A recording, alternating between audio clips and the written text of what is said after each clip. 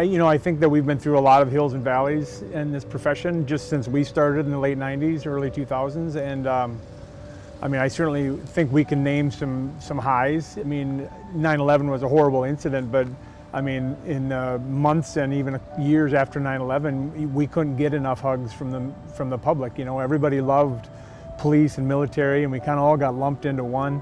And that was a high. We were kind of floated on that high for a few years, and then you run into valleys of Ferguson, and now in the last few weeks the same situation.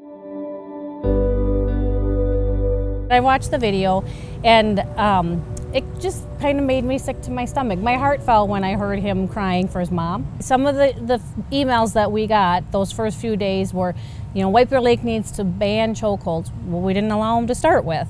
We don't train for that. And just, you have to change your training, and you have to do this training. And I think what we have done since then is done a better job of sharing with our community the training that our officers do receive, because I feel that we're very progressive in it. We've put a lot of thought into what kind of training we have, whether it's mental health or crisis intervention. And I'm proud of our department that we have created that.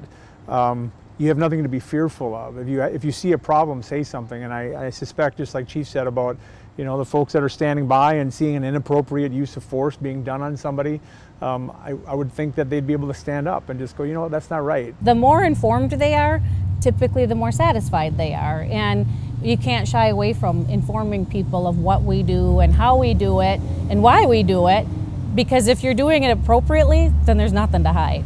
We don't have the luxury of being able to be political or even personal on the job. We have to do our job, and we have to be fair to every member of our public, and I really feel like our department does that well. I think that we understand people's plight, and we understand how we won't hit a home run every time when we're dealing with the public, but we really understand that our goal is to provide the best service that we can to the citizens of White Bear Lake.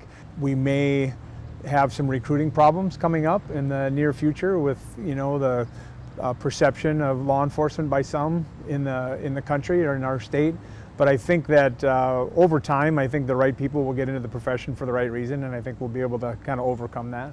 Our officers are very dedicated to their community. Our whole department is, and they take great pride in where they work and how they serve and how we are perceived by our community. Nobody wants there to be a poor relationship, or they don't even want one person to think poorly of us, because we try so hard to do the right thing, be the right thing, and be there for our people, our community.